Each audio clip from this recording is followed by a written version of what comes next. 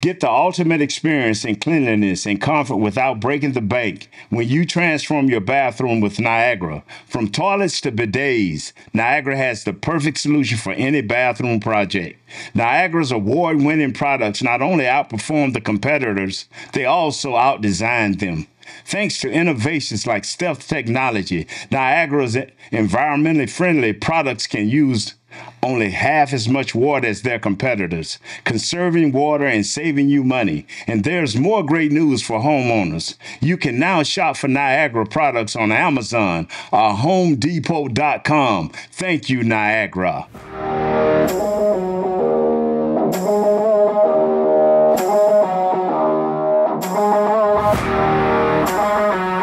Hi, everybody, and welcome to your favorite podcast. If it's not your favorite podcast yet, it will be by the end of this show because Nate's about to go off, okay? I'm John Radigan. He's Nate Newton. We're brought to you on this podcast by Niagara, and the show, Nate, is called what? Let me tell you something, and believe me, it's a lot of people that have that title, but they can't tell you what me and John Radigan would tell you. We will always be telling you something. Believe that. Yeah, exciting and new. Let me tell you something first, Nate. Yes. I had a busy weekend. I did a Mavs pre- and post-game. I did a New Orleans Pelicans pre- and post-game. I did a couple of Oklahoma City Thunder pre- and post-game. So I really wasn't paying attention to the NFL. How'd the Cowboys do? Did they beat Green Bay's butt like we thought they would? Wow. No. Wow. No. That didn't happen, did it, Nate? Oh, my God. I was so excited because you was excited. You was working and you was doing these pre and posts, and I was so excited. And you hit me with that, Rad. Wow, way to take the air. That's a gut kick, man, about like Green Bay did to the Cowboys. A kick to the gut, my brother. Wow. I don't mean to kick anybody, but, man, watching that thing, which I really did, was a kick to the gut of anybody who's, a Cowboys follower, a Cowboys fan. I don't know why, Nate, but somehow we kind of felt like, that this playoff season would be different than the others. But really, it wasn't, and in fact, it might have been worse. It's been called, in many circles, the most embarrassing playoff loss the Cowboys have ever suffered. One thing that is consistent with the brass, with the coaches, with the players, and most of all with the fans, nobody can put their finger on how to fix this problem. Now, we all have used all type of embarrassing. I can't believe it. Wow. What did I just see? You can phrase it however you want. But one thing I've consistently heard for the last few days is, where do we start? How do we fix it? And I've gotten 1,000 different answers to that simple question. Where do we go? More importantly, how do we fix it? Rad, I'm asking you the same thing. How do we fix it? So, obviously everybody has an opinion on that. There's certainly one school of thought that says you go ahead and you get rid of Mike McCarthy now. You bring in someone who has proven year in and year out. McCarthy won a Super Bowl, granted, with the Packers, but you bring in somebody who has proven year in and year out that he will get a team ready for a playoff run. And that group of people, they really want Bill Belichick, 71, 72-year-old Bill Belichick in here, Nate. So, is that a way you want to go? Do you want to start over with a new coach? Is that a place to do this? Do you really want to blow up the Patriots have a thing they call the Patriots way. 2 guys, 3 guys allowed this to happen. They grew this from childhood into maturity. And that Patriots way is kind of falling off. Number one, Mr. Kraft hired and drafted the guy. He hired Bill Belichick, and he drafted Tom Brady. Those 2 guys matured that infant of the Patriots way into fruition. Do you want a semblance of that Patriots way to come to the Cowboys? Because remember, Jimmy had it with Troy and his winning ways. The Patriot way And the Cowboy used to be way was by two guys, Bill Belichick, Jimmy Johnson, Tom Brady, Troy Aikman. Do you want that? Do you want a Bill Belichick / will it be Dak or another guy? Because this way, there's no second guessing who's the boss is. There's no second guessing how things are going to be ran. There's no by committee, Bill Belichick, quarterback buy-in, rest of the team buy-in. Do you really think Dallas is ready for that? More importantly, do you think the Dallas Cowboys top brass is ready for that? And if you can answer that question, I could tell you whether we should bring Bill Belichick in. Yeah, and I don't think that the top brass would like that. I think Belichick would make one quick phone call to Bill Parcells and say, how hard or easy is it to work for Jerry Jones? And I think, obviously, they're good friends. They were on the same coaching staff together. Parcells, and they had their battles and so forth. But Parcells would be honest with him and tell him what he thinks, which I don't think would be extremely favorable to that sort of, coach, GM, owner relationship. So the alternative is to either bring somebody else in, or I'm starting to think, Nate, maybe you just let both Mike McCarthy and Dak Prescott play out the last year. They each have 1 year left on their contract. The one thing, right, is that we saw the offense, we talked about it last week. The offense grew, like you're talking about, from infancy, right? That when McCarthy gets in there calling plays and he puts that West Coast style offense in there, right? And it didn't look great at the beginning of the year. It looked really good by the end of the season. It didn't look at all good in the playoffs. But I don't know. Maybe do they need more time to let that, as you're talking about, mature and grow up a little bit? This is one thing that you have nothing else to sell to the fans. Right. Listen to me. After the COVID year, 12-5. Lose in the first round. After the next year, 12-5. Win, lose in the next round. Now, you fought through the whole year, especially after Philadelphia. You won. Not only did you win the NFC East, but you had the second seed in the whole playoffs, NFC. You had opportunity to be at home twice. I think I was the only guy telling everybody, you better look out. Matt LaFleur and this guy, Jordan Love, offensively, they look good. Yeah. I just listened to Troy Aikman and Stephen A. Do their spiel together. They did it 2 or 3 days ago, but I listened to it, and Troy was thinking the same way, that Matt LaFleur would have this Green Bay team giving us a little trouble in the first half because they understand who the defensive coordinator is, because he was assistant up on him during the Super Bowl run.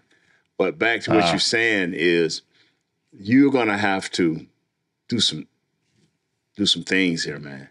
You're going to have to shake some stuff up.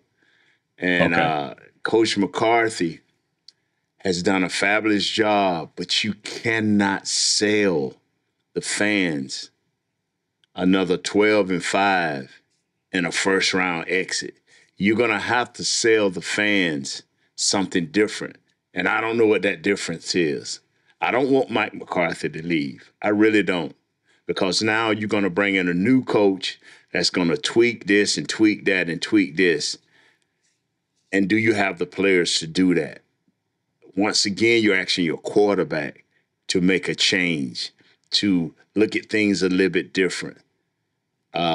Before I get away from the quarterback right quick, like, this is the same quarterback that has not had success in the playoffs. This is the same quarterback. So that's a different discussion a little bit later on. We're talking about Coach McCarthy. Does he have another gear? Does he have another tactic? Does he have anything at all left? Brad, I'm asking you. I don't know. I do know that the least disruptive way to do this thing, or at least I believe the least disruptive way to do this, would be to take one of the hottest coaching prospect names out there, a man who will be interviewing with at least 5 NFL teams for coaching openings and vacancies this year, who happens to be the defensive coordinator of the Cowboys, Dan Quinn. Now, that was not a great performance by any means by the defense. Would he be a less disruptive change if you're going to make a change, Nate, for the Cowboys? And B, is he even still really a serious candidate after this last entry on his resume? Not only his last entry, but against the 49ers, against the Cardinals, against the first Philadelphia game. Now, he had a hell of a scheme last year in the playoff loss. And the year before, he had a hell of a scheme, again, well, he wasn't here, but he had a hell of a scheme. The thing that behooves me, and the question you have to ask is, if you keep Dan Quinn, 2 things have to be answered. Will you make stopping the run a priority? Because that has been the last 10 years of disaster for the Cowboys. Every team that is equal to us in ability or better just say, you know what? We can slow down their offense, and we're going to run on their defense. And by the second quarter, we're going to own their defense because we will have a lead. This team was built on and predicated on having a lead. This team does not have a lead. Its defense does not play well at all. So this is the question you got to ask Coach Quinn. And another question you got to ask Coach Quinn is, what's finna happen here if they don't fix it real quick and talk to this kid, number 11, our best defensive player, and find out who he is, and what he's going to be for this team. Because once he signed this big contract and the way he acts now, it'll be even worse if you sign this big contract.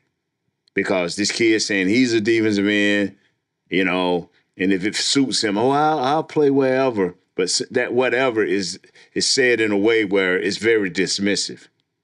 It's very disruptive in his mind. So you got to find out who this kid is, number 11, because he does not show up in games where teams like to run at us. He does not show up. Now, people say it's because he's playing defensive end, whatever.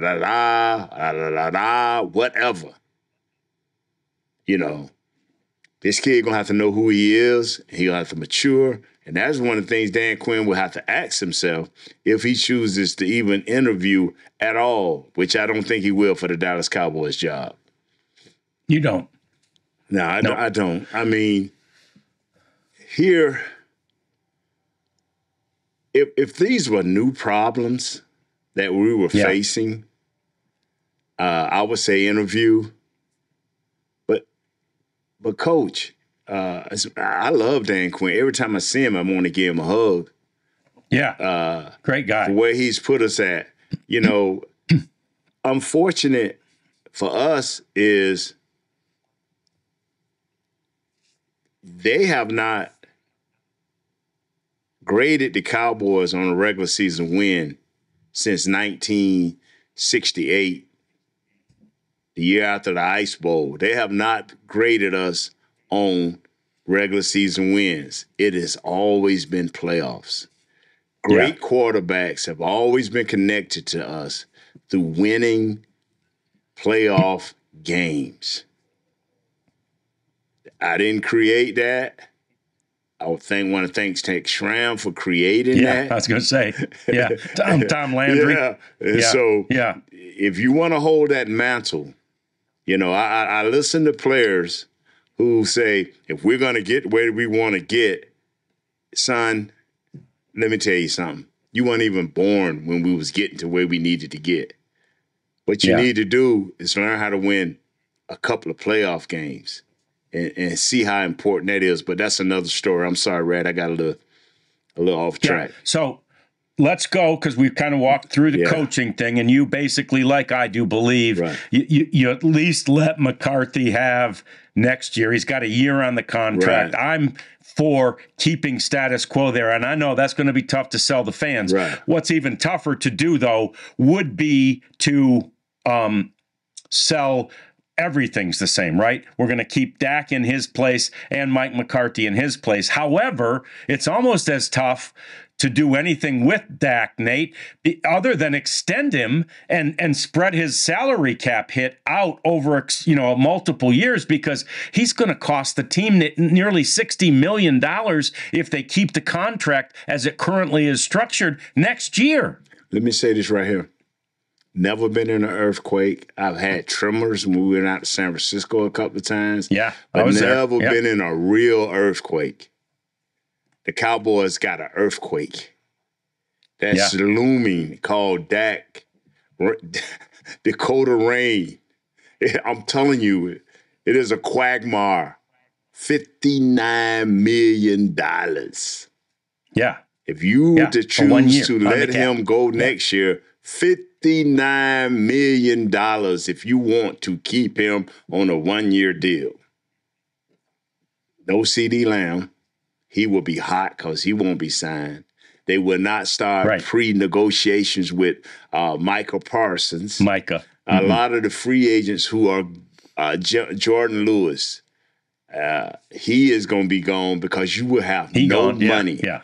It will be like the Milwaukee Bucks are right now. It will be like the Mavericks are right now. Your money is tied up into 3 players, and your backups and role players are at a minimum. Mm-hmm. The Cowboys will not be able to sign no one of significance unless they say, hey, CD, we'll sign you for 25 years. That ain't happening. Hey, Michael, we'll sign you for 45 years. That ain't happening. Yeah. No. You're stuck. You're right. So that's what we've concluded in the program, Nate, that we need a seismic shift. Yes. And yet any seismic shift that we bring up is somewhat distasteful. And this is why, Jerry Jones and Stephen Jones and to whatever extent Jerry Jr. is involved, they must not be sleeping at all, burning at midnight at all, trying to figure out what the heck to do, because the fan base is just so over all of this, Nate. Like I said, like when we started the show, Brother Rad, I'm telling you, you've been listening to it. Our fans are so numb right now to. I went to work, not Monday, but it was a holiday. But I went to work Tuesday. Nobody was upset. It's just like the living dead just driving. Everybody's just driving. They still in shock. Yes, absolutely.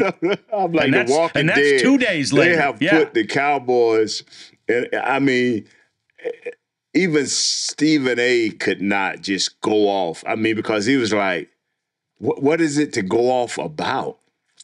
Yeah. You thoroughly got beat. From 11 plays in, 7 minutes and 50 seconds in, you were down 7. You get the ball. You only move the ball 7 plays. You punt the ball. Sam Williams gets a kicker interference. Instead of them starting on the 9, giving our defense some life, they start on the 24. That's a first down and a half. They ain't got any work for. Then they score again. You're down 14-zip. Then your quarterback come out and throw a pick 6. Wow. Ain't 3 series later, he throws another pick 6. You out of the game. Now they go into prevent the rest of the game. Yeah. And we were talking yesterday, and I said to you, man, at 27-0, I knew it was over. And you said, dude, you knew it earlier, way earlier.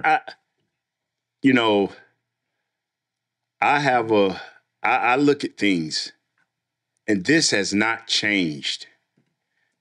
in the last year, this has not changed.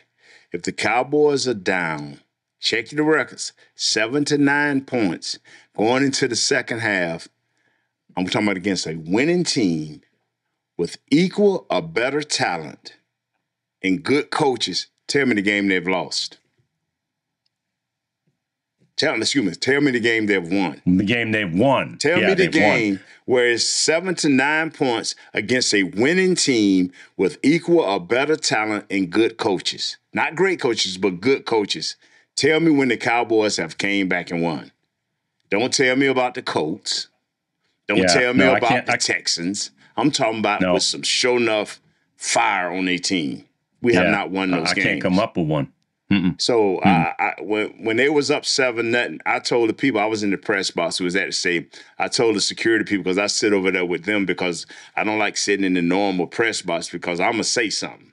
And I don't want to hear the announcer say, due to the Sports Writers Association, we have a quiet booth. So I go over there and sit with the security because we be over there talking. So I told them, I said, 7-0, y'all. We at least need 3. We didn't give them 3.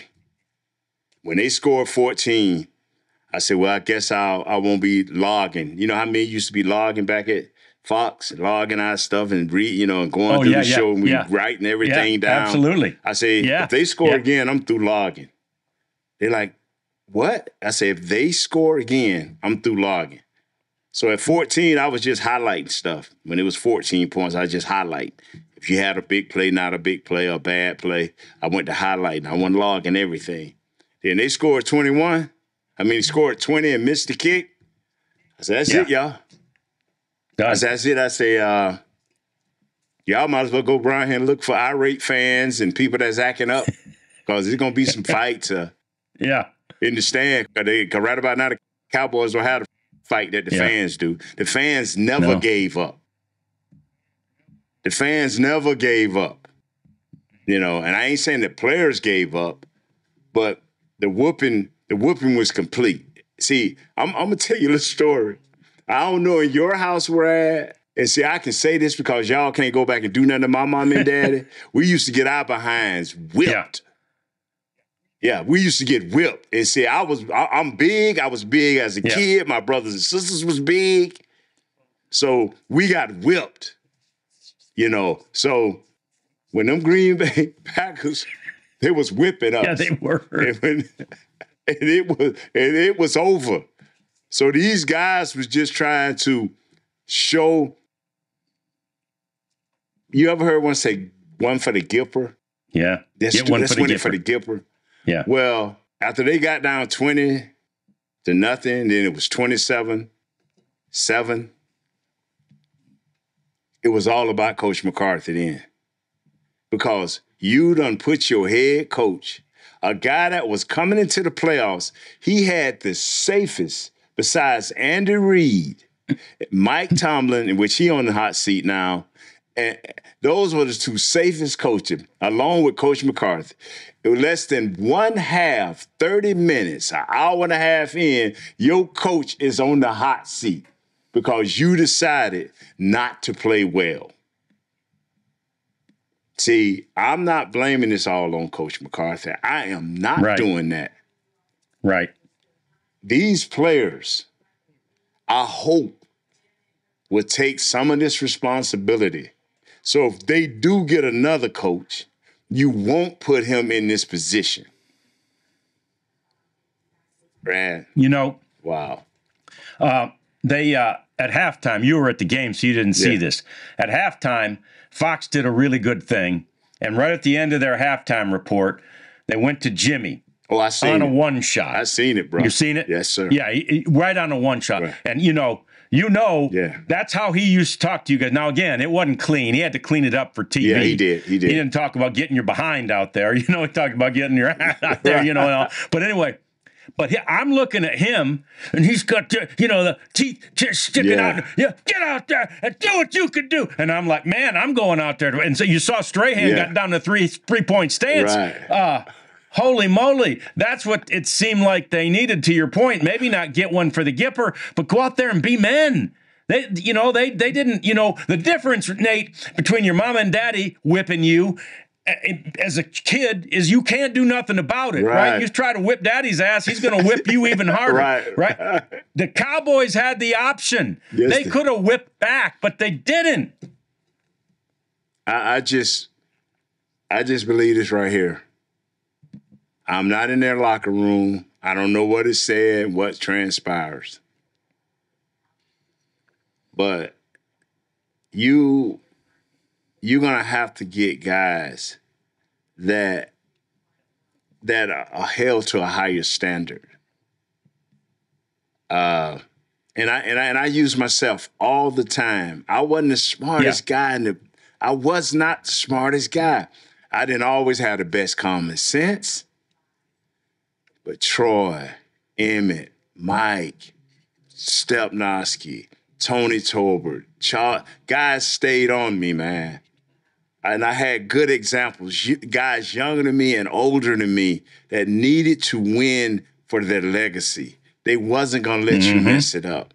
And if they had to walk you through every scenario, hey, right here, man, we punting this ball. We got a chance to pin them deep. Let's not do anything crazy. Hey, right here, man, we're down on the 1. Hey, man, it's 3rd down. We're going to try to get a hard count. Nate, stay your behind on side. I mean, do it for the team, bruh. Yeah. Yes. And that brings up a really, really important question, because what we've discovered here is we have this conundrum. Nobody is really sure how to fix it. And this is one of those immeasurables, Nate. Right. This is a completely immeasurable thing. No statistic, no analytic can help us with this. But do the Cowboy players are the Cowboys selecting players that have enough heart, right? It's about what's inside sometimes, right? All these guys are remarkably talented. You know that. Everybody in the league is silly talented. They were the best player every step of the way where they were. Do they have enough heart, Nate? And if not, how do we infuse that? How do we make it to where they do have that heart? They're called control bullies. The left tackle for the 49ers, a control bully. A couple of their defensive linemen, control bullies. Preston Smith for the Green Bay Packers, a control bully. A guy that that's going to drop the hammer at any time, a control bully. Kenny Clark, 97. See, these are, like I tell people, next year I'm going to go to the Cowboys and I may just do a podcast by myself. Because I'm the most, people tell you when I'm doing my podcast, I am the biggest Cowboy homer. And it takes, let me tell you something, Rad. Let me tell you something. Yeah, please do. If I didn't love you, it takes all I got to fire you from being a Detroit Lion, because you can't split in the NFC.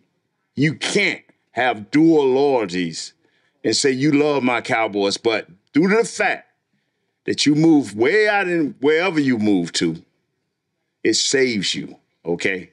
It saves you.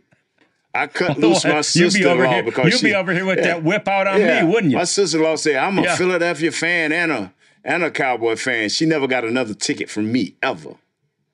Never. Yeah. Because if you're in the NFC, you can only be one thing. You can either be a Detroit fan or you can be a Cowboy fan. AFC, now you can get you another team. I could be a Bills fan if I wanted to. Yeah, it wouldn't bother me one bit. Wouldn't bother me one bit. But now I need you. You my captain. You my quarterback, and you get me in and out of great conversations. So I gotta make an exception. As Troy Aikman does for Joe Buck. Joe Buck when he goes and does baseball. I gotta make an exception. Yeah.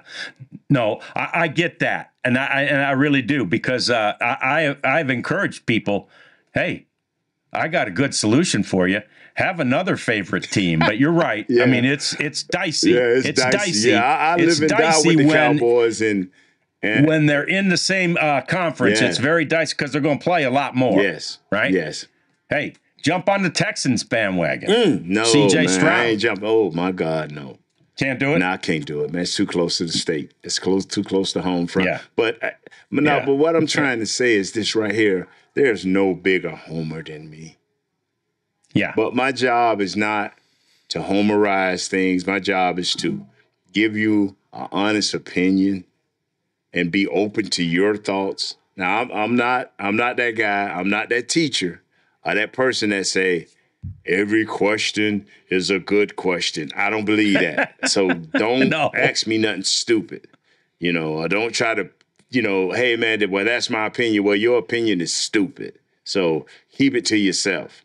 But open, good dialogue, common sense, because we ain't going to get rid of both McCarthy and Dak. So you can forget that. We ain't getting rid of both of them. Right. And whether you like Dak or not, $59 million say you love him. I got $59 million say you love him, at least for another year. So that's what it is. So, and by the way, speaking of the teacher that says there's no bad questions, how about the question they asked to Todd Bowles? That poor girl. She goes through all this. Oh, hey, so it's 13 degrees in Detroit. How you preparing your team to get ready for that terribly frigid weather? Well, they play in a dome. We're only going to be about 20 seconds from the bus to the dome. We'll be fine. He was nice about it, man. That poor thing. She's viral now, that girl. That's a bad question, Nate. That teacher was wrong. It's a bad question. The thing that hurts, it was just an honest question. Was she a media type, or was she just... Yeah. She was a media type, asked that question? I think she was. I mean, she prepared, bless her. And look, we've all brain farted out there, say something like, I knew that, right? But she's looking at her phone going, I'm looking around because I'm trying to find something to grab out of the outer defender. I'm about to do the Swisher things. Sorry, sweetheart. You don't even know what you don't even know. I swear to God. I don't know the poor thing. But anyway, wow. That was a bad question. But the big question here really is, so, we say you kind of need this big shift, but we can't really justify making that big move. I mean, can the Cowboys come back with essentially status quo and make anybody believe things will be different? I believe things will be different. Let me tell you something. I believe it's two positions you have to fix. And I mean, you can't fix them Band-Aid style. And I'm talking down here to my mic, so I want you to hear me. Yeah. You can't fix them Band-Aid style. You have to go out and get you a thumping linebacker that when he hits or she hits, whatever it is, it stops. Yeah. It stops. It don't grab and hold and get drugged for 2 yards. Whenever this linebacker hits you, it stops you. And if he's a first and second down linebacker, I do not care. But you have to go out and get a linebacker that hits you and stops you. And you have to go out and get you an offensive lineman. I don't care if you draft it, and I don't care if it's free agency. You got to go out and get you another offensive lineman that's under 28 years old. Mm-hmm. Yes. Mm-hmm. Yes. And then I think things will change.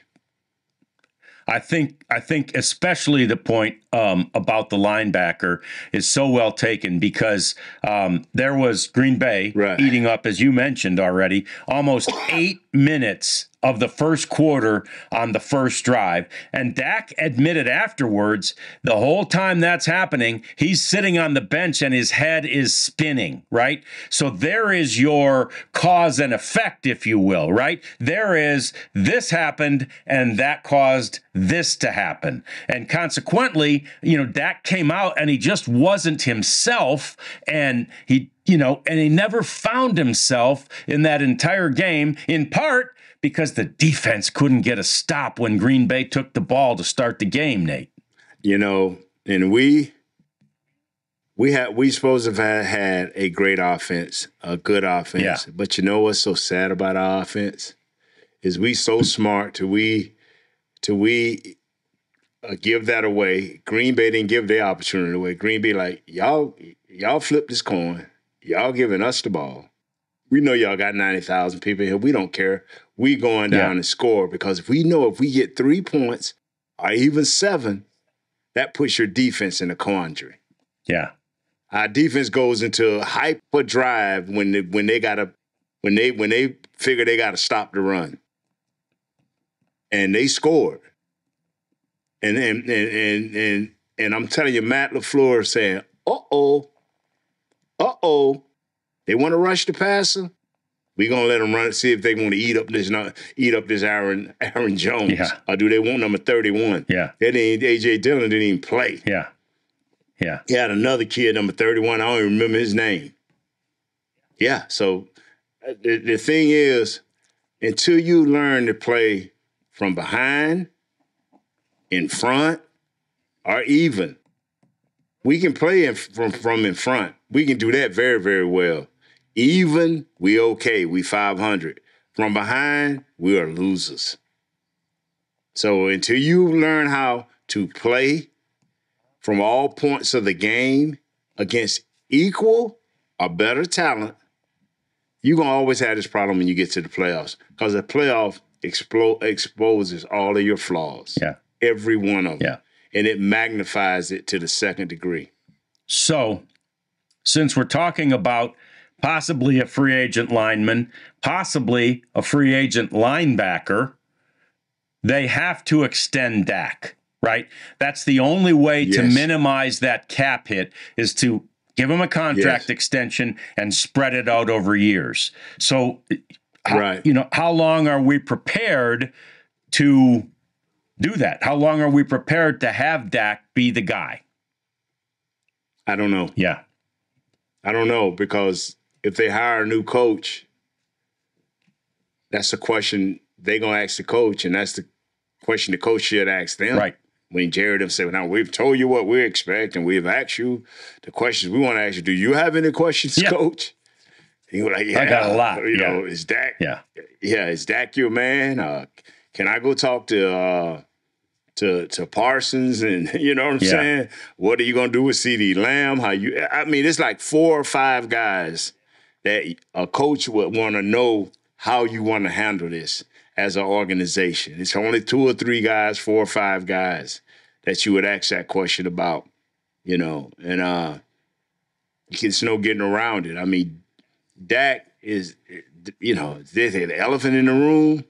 Now it's the bull elephant in the room with the 18-foot tusk that's throwing everything around, bro. He is something different in the room. Yeah. At $59 million, that's a different elephant, bro. So we settled nothing. But, but I think obviously that's sort of the game that Jerry Jones and Stephen Jones and Will McClay and everybody who's involved in that decision-making, that's the game they play the week after a loss like this, isn't it? These are huge decisions. No.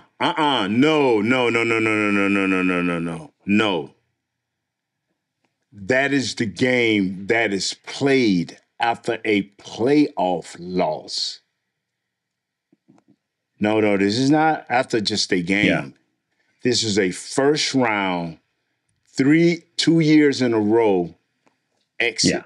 Yeah. This and people say, no, they went to the second game last year. No. You won the first game. You lost the second game. So you're still on the first game. You have to actually win the second game before you have a second round exit. Yeah. Yeah, you know what I'm saying? And that exit only exits to a win. See, now that's twisted thinking by Nate Newton, who don't like losing and ain't going to accept it. Y'all can think how y'all want, and that's that crazy thing where the teacher said there's no wrong answer. Well, I just gave you a wrong answer, but I'm sticking to that answer. I appreciate that, Nate. I appreciate Niagara. I appreciate the whole season we've had. I wish we had lots more Cowboys football to talk about this season, Nate, but we don't. We don't. Give us about 2 weeks, and we'll be definitely back. We may take a little break with the playoffs, me and Rad, and I think we're in a big transition, and we'll have some other things to talk about here soon that's very helpful for the fans and ourselves. So just bear with us here. You may see us next week and you may not. But Niagara, we love you. We've enjoyed your sponsorship, and I've enjoyed Rad, man. He's sunshine. Yeah. If we can just get rid of the Lions. Oh man, I can't do it. I was just going to end it with Go Lions, but I'll also say I love you, Nate. It's been fun. It's been fun. I ain't going near you for a minute till whatever happens to the Lions, because I don't want to get that. I want to take that whooping. And you know, I like y'all head coach. Love your head coach. So all right, my brother. We'll talk soon. It's been so much fun, and I can't wait for you to tell me something again. Yes, sir. Y'all be good. God bless you. Happy New Year.